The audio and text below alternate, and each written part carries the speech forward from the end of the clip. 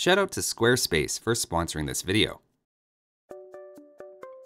Hey guys, Spirit of the Law here. In this Civ overview, we're going to be revisiting and taking an updated look at the Khmer.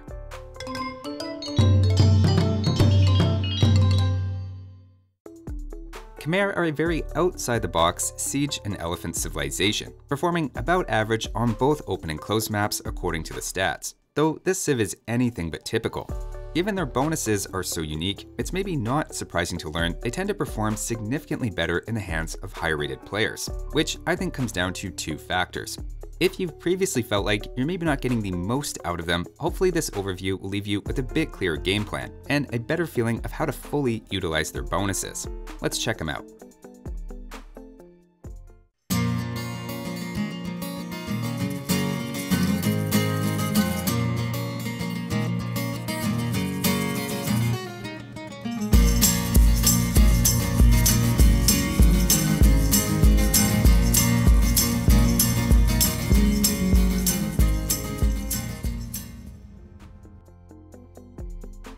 Starting with their team bonus, their whole team Scorpions have +1 range, meaning they go from 7 to 8 in Castle Age and up to 9 in the late game with Siege Engineers.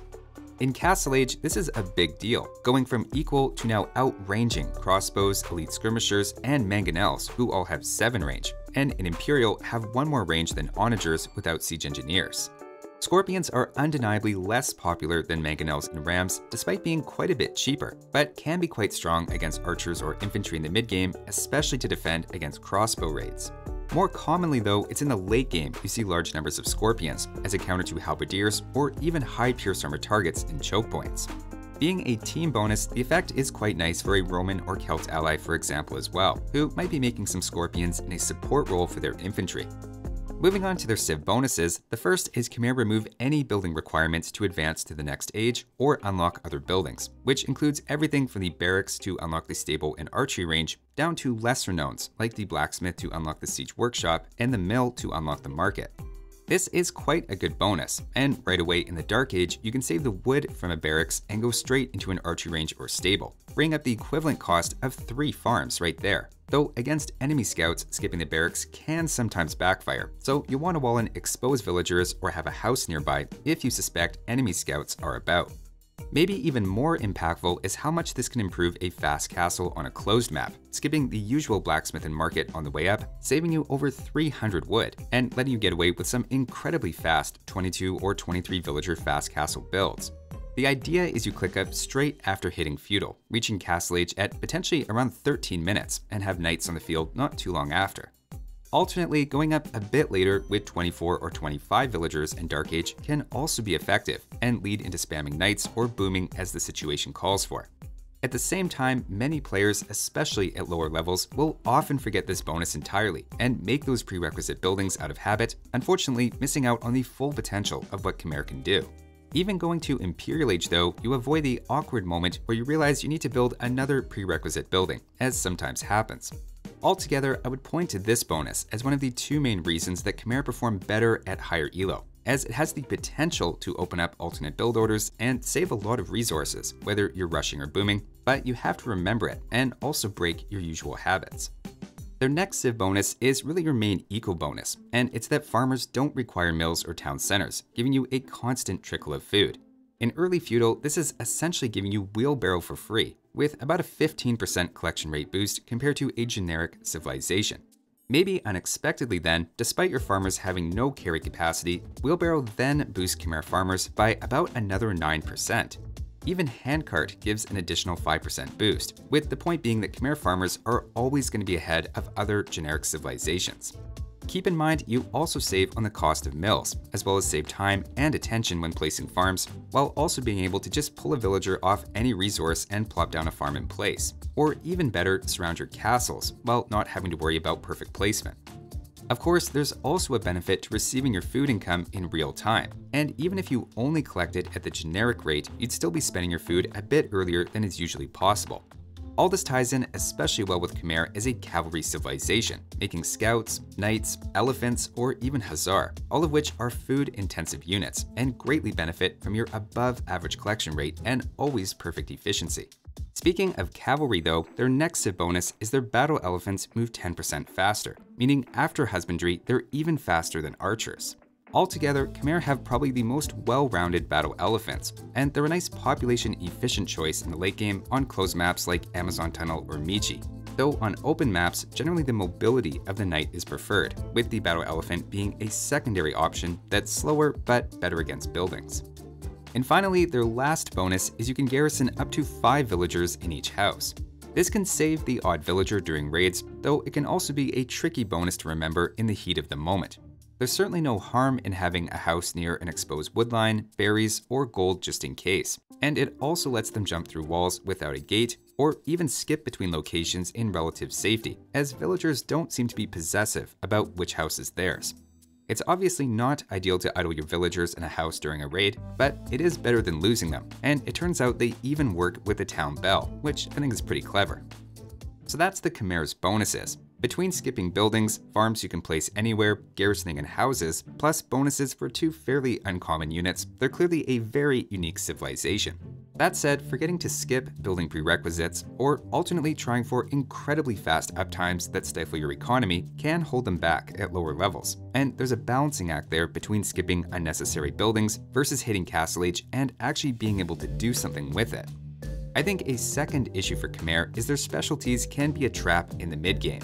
Trying to go for battle elephants, scorpions, or your unique unit before your economy can handle it can lead to underwhelming results and just a slow and small army. Remember, you have a top-tier farming economy to power conventional strategies, like scouts into knights or crossbows, and there's no rule you have to use elephants or scorpions just for the sake of it. Now let's move on though and take a look at their castle, starting with their unique unit, the Ballista Elephant. There's a lot going on here, and I recently did a deep dive of this unit specifically, but put simply, they're a combination of a battle elephant and a scorpion, immediately suggesting this is more of a late-game unit. They have a very high ceiling when massed, but are expensive and difficult to get going, especially in open maps, and can also be vulnerable to a halberdier and onager combo. Compared to elephant archers or even crossbows and arbalesters, they're fairly hard-hitting, with the unique trait of having pass-through damage, assuming the target isn't directly adjacent to them, in which case their shots tend to just drop straight down. Those pass-through attacks give them a bit of a scorpion quality, though they don't have the range or high attack of the scorpion, meaning they're best suited against light infantry or archers, and less so heavy cavalry, eagles, gulam, huskarls, etc. Basically, anything with high pierce armor is going to give them some trouble. A few hidden things about the unit are, first, it deals bonus damage against buildings, punching through walls, and gates especially, a bit faster than you'd expect, while they themselves take lots of bonus damage from anything anti-cavalry, elephant, or anti-siege. With that said, once you reach a critical mass, it can be quite difficult for melee units to get close enough to use those bonuses. So a few are more counters on paper or in low numbers, whereas in practice it's not so clear-cut, especially against halberdiers. Speaking of clear-cut, they of course are also a bit unusual for being able to carve a path through trees, giving another reason they're well suited for closed forested maps. As you might expect, they're upgraded like a mix of cavalry and siege, though note they aren't considered to be archers in any way, with players picking up archer armor for them being a common mistake. A couple of situations they thrive in are against skirmishers or archers as a damage sponge, and a large group can be good against halberdiers or even light cavalry, especially if you can get a lot of that pass-through damage and fully upgrade them, which is naturally relatively expensive. On the flip side, they don't have the range of the scorpion, so are quite vulnerable to siege, especially onagers and rams, which deal a lot of bonus damage to them and also have good pierce armor. One very natural pairing then is hussars, as ballista elephants can deal with clumps of halberdiers, while hussar can deal with any siege. Generally, they aren't combined with battle elephants or scorpions, as that ends up being a lot of very expensive upgrades, so supporting a ballista elephant mass with trash units is much more common. Also at the castle are of course your unique techs, which both again help your late game army. The first is your Castle Age unique tech, Tusk Swords. We already saw that Khmer battle elephants are extra fast, but with this tech they also have the most attack, and actually beat all other battle elephants with equal numbers in Imperial Age. Of course, it adds to how expensive they are to tech into, but 21 attack in Imperial is no joke, and this also increases the amount of trample damage battle elephants do to adjacent units, as that's calculated as a quarter of their attack. Their other unique tech, this time in Imperial, is double crossbow. This gives a weaker second projectile for ballista elephants and scorpions. For ballista elephants, it's actually not that impressive, having just 6 attack or 7 after chemistry. Usually that ends up doing just 1 or 2 damage after enemy armor comes into play, but is still worth picking up if ballista elephants are your death ball unit of choice. The effect for scorpions, on the other hand, is to give them a 12 attack secondary bolt, so they're helped out a bit more. Usually you'd only make 1 of scorpions or ballista elephants in the very late game, but this tech makes sure you're benefiting either way. I should note that getting both unique techs is a little unusual, as the most natural feeling late game compositions tend to feature just 1 of those units affected, unless you're just drowning in resources. So that's their castle, which really beefs up your late game ceiling for a few powerful gold intensive units. If anything, the castle emphasizes what you're more likely to use on a closed map, like Black Forest or Arena, rather than an open map like Arabia, where I think it's much easier to play using more conventional units. To explore how flexible they are though, let's take a look now at their tech tree, starting with the archers. The fact you can jump straight into your archery range in Feudal without a barracks means archers are a very smooth opening, or a good follow-up to scouts if your opponent goes heavily into spears, and their arbalesters are nearly fully upgraded, just missing thumb ring, making for a very natural complement with hussars. The cavalry archer is also viable, especially with the heavy cavalry archer upgrade now increasing their accuracy to 80% without thumb ring, and you even get hand cannoneer. Overall, even without a direct bonus here and lacking thumb ring, I'd still give the archery range a B+ for some really underrated flexibility. Next up, for infantry, they're missing quite a few things here, including some armor, and have a very weak militia line.